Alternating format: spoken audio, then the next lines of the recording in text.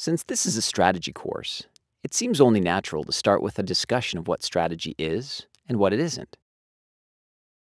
First, consider the following strategy statements drawn from actual documents and announcements from well-respected companies. Our strategy is to be the low-cost provider. We are pursuing a global strategy. The company's strategy is to integrate a set of regional acquisitions. Our strategy is to provide unrivaled customer service. Our strategic intent is to always be the first mover. Our strategy is to move from defense to industrial applications. What do these strategy statements all have in common? Well, first of all, none of them are actually strategies. They represent tactics, goals, objectives, and descriptions, but not strategies. They are mere strategic threads, small components of overall strategies. The problem is that in recent years, strategy has become something of a buzzword. Whenever we want to sound smart and demonstrate our business acumen, we just make sure the word strategy shows up in our ideas. The result is that we now refer to many mundane and uninteresting aspects of the business as being strategic, when they are really only small pieces of the overall business strategy. So then, what is a strategy? Being clear about what a strategy is will help us understand more clearly what a strategy is not.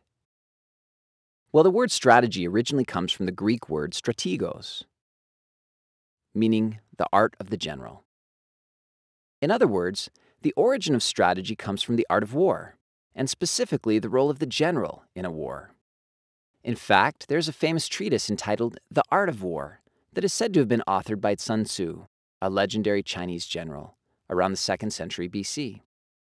Strategists consider The Art of War to be one of the great masterpieces on strategy. In The Art of War, the goal is to win. Winning is good and losing is very, very bad. Can you imagine the great Hannibal saying something like, "Our strategy is to beat Rome"? No, Hannibal's goal was to defeat Rome. His strategy was to bring hidden strengths against the weaknesses of his enemy at the point of attack to achieve that goal, such as crossing the Alps when the enemies did not believe he could. The general is responsible for multiple units that must work together to win the battle and the war. The way the general adds value to the battle is by providing high-level orchestration and vision. That is, he can see what the field commanders cannot. Great generals think about the whole, and they work to coordinate all the necessary pieces, even sacrificing some pieces when necessary in order to ensure that the overall goal is achieved. We sometimes think of business as modern-day war, but the casualties are more frequently investor pocketbooks rather than human lives. The challenge of the executive is similar to the challenge of the ancient general. The modern-day executive needs to develop a set of complex tactics and activities that lead to a victory. So, how do we know what our strategy is? Or, if we do not have a strategy, how do we formulate one? A good strategy provides clear and concise answers to 4 key questions. First, where do we compete? In other words, what competitive arenas or markets will we be active in? We define markets as industries, product markets within those industries, and geographic markets. Second, what unique value do we bring to win in those markets? In other words, why do our customers choose our products and services when they could have chosen the products and services of any competitor out there? Our unique value could be cost or differentiation, which includes image, customization, styling, reliability, etc. Third, what resources and capabilities do we utilize to deliver that value?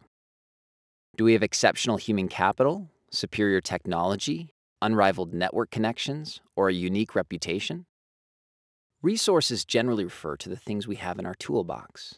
These things can be tangible, such as a diamond mine or an oil field, or they can be intangible, such as a reputation. Capabilities generally refer to the things that we can do, or our ability to use the things in our toolbox. Fourth, how do we sustain our ability to provide that unique value? Are there barriers to imitation? Are there factors that keep our competitors from being willing or able to replicate the value we create for our customers? This last question focuses on understanding what factors allow us to continue to win over time. So one example of a clearly defined strategy comes from IKEA. IKEA sells relatively inexpensive, contemporary Scandinavian-style furniture and home furnishings to primarily young white-collar customers all over the world. By being the first furniture retailer to put stores in every major country, IKEA has greater scale than local competitors. The choice of markets has helped IKEA offer their unique value propositions of inexpensive, fashionable furniture. IKEA sells this furniture in a fun and low-pressure showroom where order fulfillment is usually immediate.